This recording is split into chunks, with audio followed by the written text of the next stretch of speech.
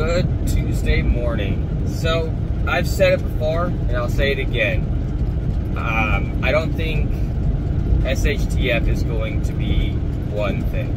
It's going to be a lot of things going down at once. And I've said that it's probably going to be like a World War plus maybe like a civil war or a revolutionary war in the United States at the same time.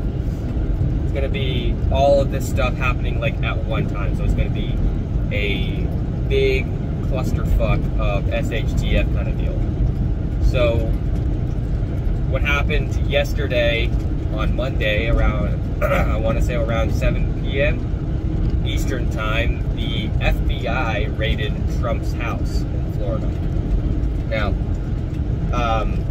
if you've been paying attention to the news, then you know the FBI has been, well, shall I say, rogue, or they haven't been the same. They've been, yeah, rogue. Rogue. Yeah, I guess that's the correct term. FBI has been rogue lately. You know, if you've been paying attention, you'd be able to tell that. Okay, they're doing shit that they're not supposed to be doing. And apparently this is over like January 6th stuff. I don't know exactly. All I know is this has never happened before. The FBI has never raided a president's house before. And yes, you could go ahead and say, hey, he's not the president anymore. Yeah, go fuck yourself. He was an American president. And is unofficially running again for 2024. So, this hasn't announced it yet. So this has never been seen before. This has never happened before. We are going into some really, really, really bad times in the United States. Inflation has gone through the roof. We just passed the stupid climate bill, or whatever the hell it is, that was, I guess, the former Inflation Reduction Bill, which will actually increase inflation.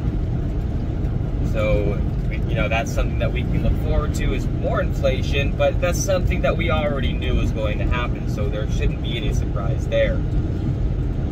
What else? China is definitely 100% going to go after Taiwan, and it's only getting closer and closer to 0 hour for them doing that. We already know they're practicing on taking the island right now. I'm not saying they're taking the island right now, but they're practicing for it. They're doing military drills around Taiwan, and if we remember what happened with Russia and Ukraine, Russia was saying, yeah, it's just military drills, and then boom, special military operation happened in Ukraine, which is ongoing today. So, you know, and in the fact that Russia has already announced that they're in a war with NATO right now, the United States has pledged that it will defend Taiwan against China. I want to say the UK said that it will defend Taiwan against China. Russia has stated it will back China in a war with Taiwan. So this right there is all World War III language. So this is what I'm saying. And like I said, I've been saying this for a very, very long time. It's not going to be one thing. It's going to be a lot of different things. And a world war plus a civil war in the United States or something similar is more likely looking like a larger possibility than just one thing going on, guys. This is why a lot of us say just to get food, get water, get your medicines, whatever you need right now, because especially if we go to a war with China, guys, we're not getting shit, okay?